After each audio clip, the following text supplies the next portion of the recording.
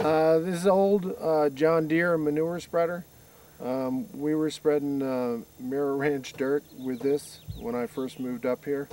Haven't used it in the last few years. But even though this thing's 100 years older than I am, which is older, it still works.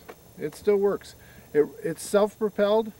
So this apparatus that is propelled by the wheel of the manure spreader, I mean, you got to realize this thing pushes this cog around. I mean, this is great.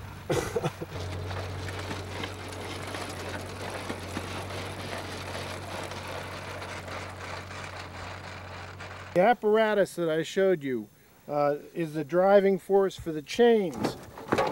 These bars pull the manure back into these tines, and these tines are powered by the other wheel. You have these that just chip away at the pile, pulling pieces off and throwing it into the thrower. I mean, I didn't grow up with these pieces, but boy, I'll tell you, it's a piece of art. The way this thing works and how much it throws, it's remarkable for as old as it is. This gear on the opposite side, as this wheel turns around, that gear powers this chain, which runs these tines that throw the manure. This operates the tines in the very back that throw the manure. This piece goes all the way down and it lifts up a tightener that causes that chain to engage that wheel.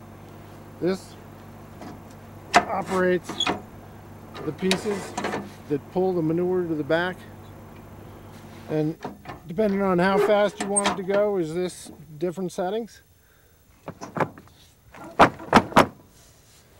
These pieces move.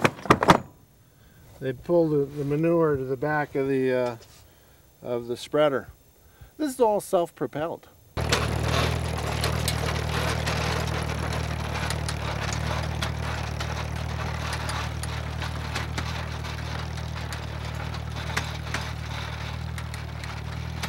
The old pieces of farm equipment, sometimes they're the best, but in this case, I think this will be running when I'm gone.